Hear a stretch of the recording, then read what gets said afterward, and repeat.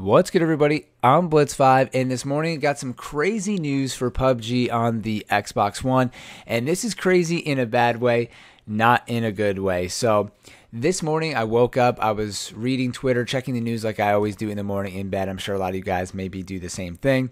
I went on to Reddit to check the PUBG Xbox subreddit, which I do. There's a lot of information on there. I see that they have the latest community weekly post up. This is for the first week of October. And if you're not familiar with this, basically every other week or so, PUBG will come out with a community post where they'll talk about, just the state of the game, things up and coming, new content, what's going on with Xbox, all of this stuff. And usually it's kind of pretty positive. They usually have some information. They're fixing things, all this stuff. And I clicked on this post and I saw a giant wall of text. So I'm like, oh, wow, this is about to be the biggest update of all time.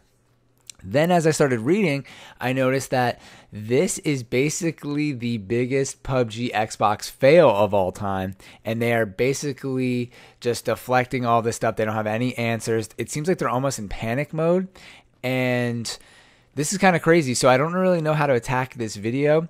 I want to preface the video by saying that ever since I started making PUBG content about 6 months ago, I've been very, very positive of this game.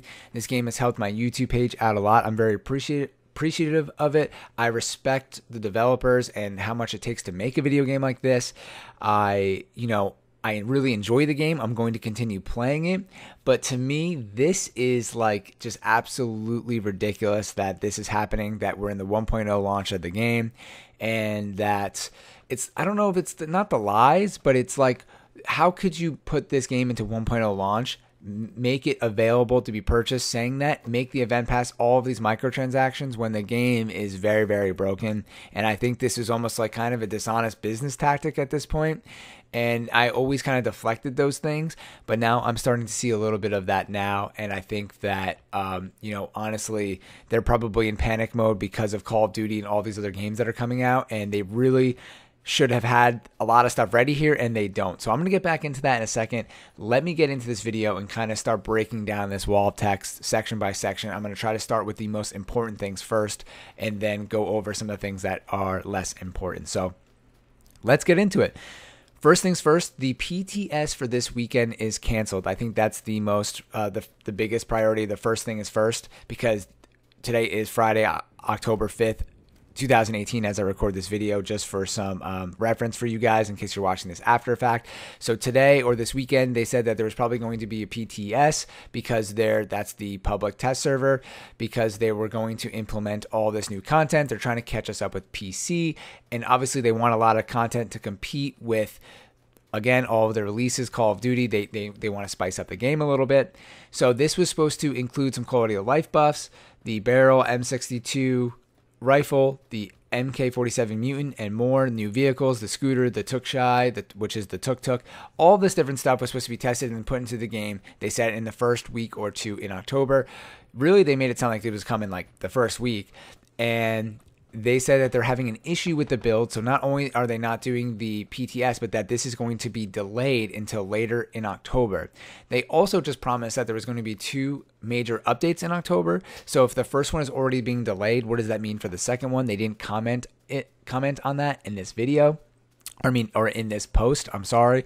So basically, things are being delayed, things are being pushed back. Then the next thing I saw was that, I'm skipping kind of down here, they kind of hid this at the bottom, is that the custom match was planned for late October, and this is being pushed for November. And at the end of this paragraph, they didn't make this very promising. They said that they're trying to work on everything else here before custom games, which, again, let me just remind you guys that this was promised for the 1.0 launch of the game, which was on September 4th, 2018. So, they said all this stuff was going to be in the 1.0 launch, and it's not.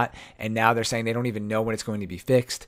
And then as they say they're pushing it to November, they promised more content, towards the winter. And then we're also supposed to be getting the winter map sometime soon in December or January. So what if this just doesn't end up happening and just gets pushed back, and this is kind of an empty promise? And I think you should never overpromise and underdeliver. And that's what PUBG is doing right now. And it's really unfortunate for them. Then moving on, this is a big issue for a lot of people. This is lost connection to host. So this is when you try to get into a game and you lose connection. As a solo player, this is less of an issue, but when you try to get in with your friends and play with squads, if one person keeps dropping from the game, this can happen 2 or 3 or 4 times in a row where a different person gets dropped from your squad if you're playing with a 4-man squad, and it makes getting into the game very frustrating. And also because this game is solely a online game, this is a big issue that should be fixed. And the worst part about this is that they really don't know how to fix it. At least as of like 2 weeks ago, they were still asking for people to maybe explain what's going on because they really didn't have an idea of what's happening. There's still an ongoing thread, they said, where you can try to report reproduction steps so they can figure out how to reproduce this issue. So there's really no timeline in sight. They really don't even know how to fix this yet. So basically for the time being, this is going to be an issue unsolved. They don't even have a timeline for it. Then we have desync, which they're still working on. To me, I don't suffer from desync all the time. I had a debatable desync issue the other day, but a lot of this stuff has to do with lag and servers and all this stuff, and they announced that they're going to be dropping all of the servers, which I thought was interesting. Shout out to Prodigy, aka RJ. He plays out of Guam, and a lot of times when I play with him, it gets moved to like the Oceanic server, and I always find that interesting. And I think that that's probably an issue that every game suffers with. How do you do the servers and the different regions? So this is one thing I don't blame PUBG on, and hopefully removing the regions just allows people to play with whoever's closest to them or whoever has the best ping to them. So hopefully that will work. I don't know if there's any repercussions of that in the negative way, but they're still working on desync and connection issues. And then I mentioned the October PTS update. Then now we have the weapon skin. So this is a big issue for a lot of people in the community. I didn't realize that so many people were kind of mad about this until I started receiving comments about this almost every week and also questions on stream. So if you're not familiar with this, the Glory and Trifecta skins were supposed to be released on September 21st to be purchased. They were released quickly for a short period of time. They had the wrong price, and that there was also a purchasing error, so people weren't receiving them after purchasing them.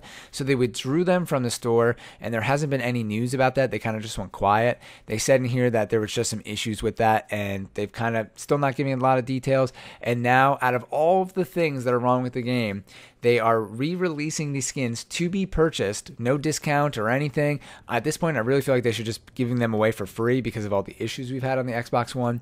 But they're being released today, October 5th, 2018, and they're going to be available 1 month until November 4th, 2018.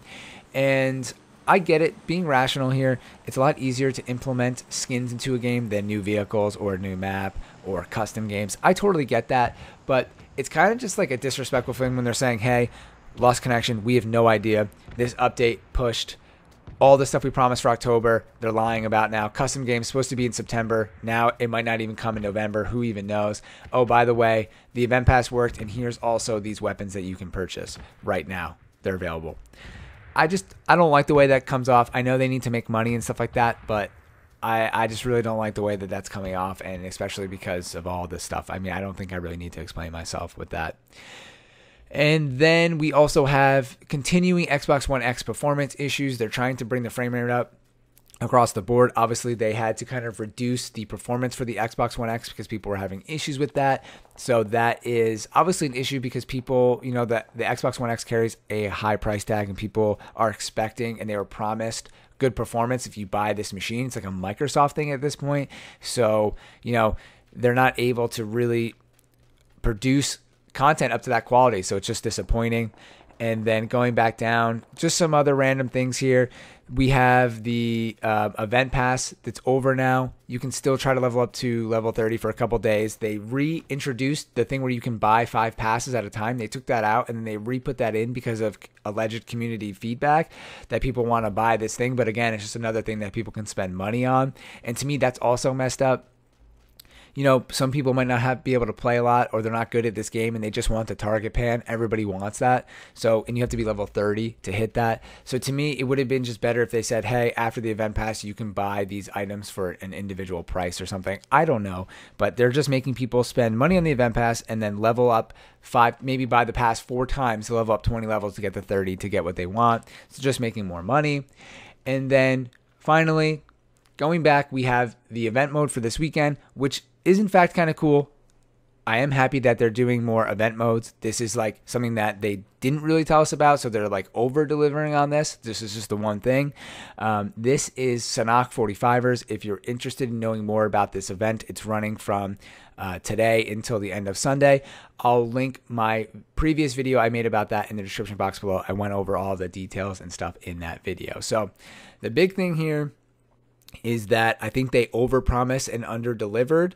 And if you're still here at this point in the video, I know it's kind of long.